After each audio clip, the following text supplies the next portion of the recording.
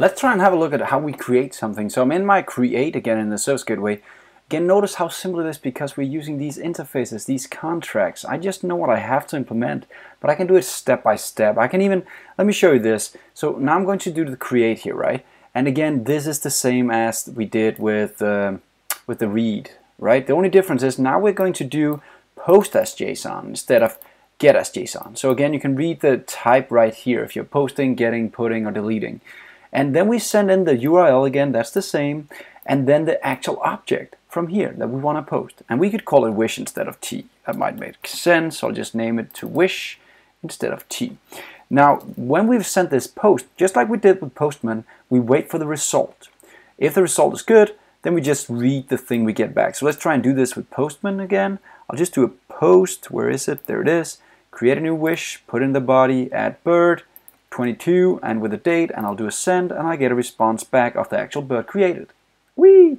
Let's do the same now from our application. So let's just run it here. So I'm inside the wishes one. I'm going to create a new wish. I'm going to call it tube of glue. I don't even know why, but let's put in a date. It's a very bad date picker right now. Doesn't matter. Oh, 20 is not good. Let's just put in this date. I'll do a create and I'll hit my breakpoint on the back end. There we go. Now this time it's inside the create wish inside the wish gateway, and I'm going to do post as JSON, where before we did a read as JSON, right, or a get as JSON, right? So that's the only difference. So I'm going to send some JSON to the backend, and the JSON I'm going to send is actually the wish that I'm sending in here. As notice, here's the date, here's the name, here's an ID which is 0 because I'm creating right now, and there are no wishes.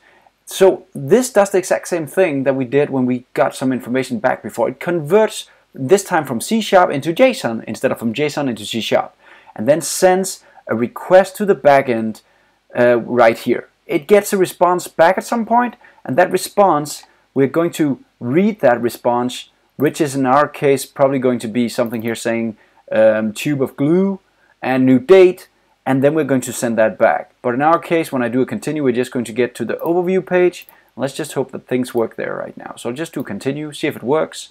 Get back to the overview page, and here's your tube of glue and your bird. Now, I still don't have a delete, so I cannot click delete right now, but you have Postman. That's awesome. So I can actually go into Postman and I can just delete number 5, and it's gone. I can also look at what wishes we have available right now. Let's just look. I think it was the bird I just deleted. Yeah. I also want to delete, oh sorry, I want to also delete the bird. So let me just go and delete the bird as well.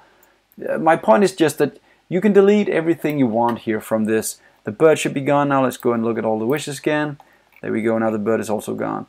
The glue is actually 7. Sorry about that. Let's delete the glue just to get that out of the way as well. So you can combine the two. Use the Postman to test the parts that you haven't implemented yet. That's awesome. So let's end it for now. Let's look at the delete, the read one, and the update.